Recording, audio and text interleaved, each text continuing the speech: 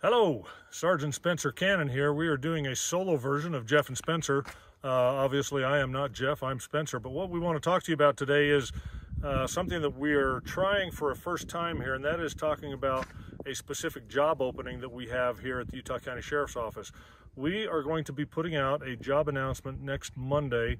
That would be Monday, May 10th, for enforcement deputies in the Utah County Sheriff's Office. Now, enforcement, I think when we say enforcement, a number of different things may come to people's mind. One of the reasons we wanted to come up here into Provo Canyon is to give people who might be interested in this particular job an idea of where their office may be on any given day. Now, everybody has a physical office, a headquarters, if you will, where they have a desk and computers and things like that.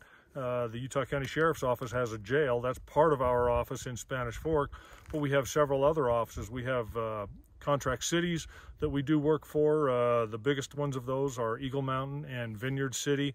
We have Cedar Fort, Elk Ridge, Woodland Hills, Goshen, Fairfield are the other ones. And so we have a variety of things that we do, but I'm going to touch on those here just to let you know if you happen to be in a position where you're interested in something like this, or you know somebody who might be interested in an enforcement job with the Utah County Sheriff's Office, to put them in touch with us. So an enforcement position, there's a variety of things that we have here at the Utah County Sheriff's Office that that would be part of our enforcement position that we're hiring for.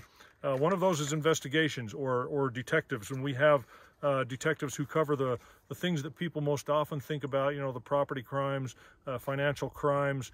Also, we have a unit in the Sheriff's Office who do special victims investigations.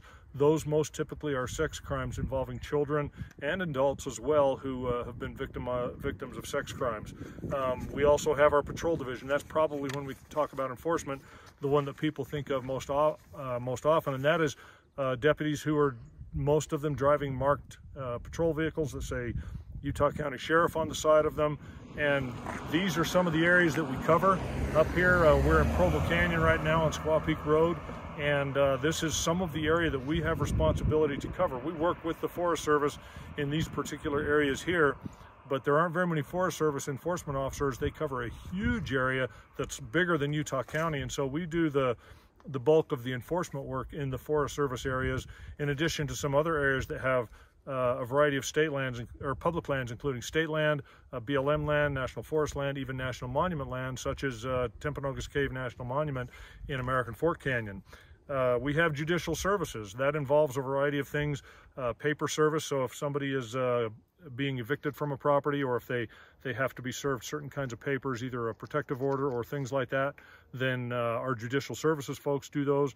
Also in our Judicial Services division, we do extradition. So if somebody commits a crime in Utah and then they either flee or they just move to another state and they interact with law enforcement there and they discover that there's a warrant here in Utah for them, then people in our Judicial Services office will go and extradite them and bring them back.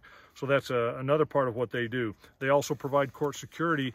The sheriff's offices in Utah are statutorily obligated to provide court security in state courts. So the districts, you have 1st, 2nd, 3rd, 4th here in Utah County, we're the 4th District Court. So the district courts in Provo, Orem, Spanish Fork, American Fork, the Sheriff's Office provides court security in those facilities, as well as the juvenile courts in Utah County. Emergency services is another part of where we have enforcement responsibilities. You get stuck or injured up in the mountains, or you get lost in these mountains here behind us, then our emergency services will come and help find you. In there we have Search and Rescue. That's a volunteer organization. We also have the Sheriff's Mounted Posse. We have the Sheriff's Communication Team that provides radio communications for us, and we have a volunteers and police service that are citizens who decide that they want to be a part of volunteering and helping the public. So there's a broad range of opportunities at the Sheriff's Office. If you decide that you want to apply for one of these enforcement positions, or you know somebody who is interested and is looking for something like that, I can tell you, after more than 30 years here at the Sheriff's Office, I wouldn't want to be anywhere else. Enforcement in and of itself, some of the specific responsibilities are the same as you might have with a city police agency or a statewide agency, but with the sheriff's office, you live local, you get to cover areas like this.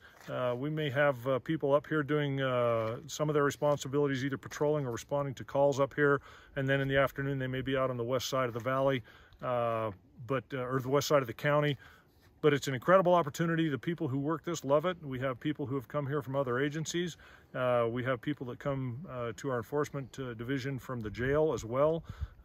If you're interested in that, or you know somebody who is, put them in touch with us, and we'd love to have them apply and give them an opportunity to work with us.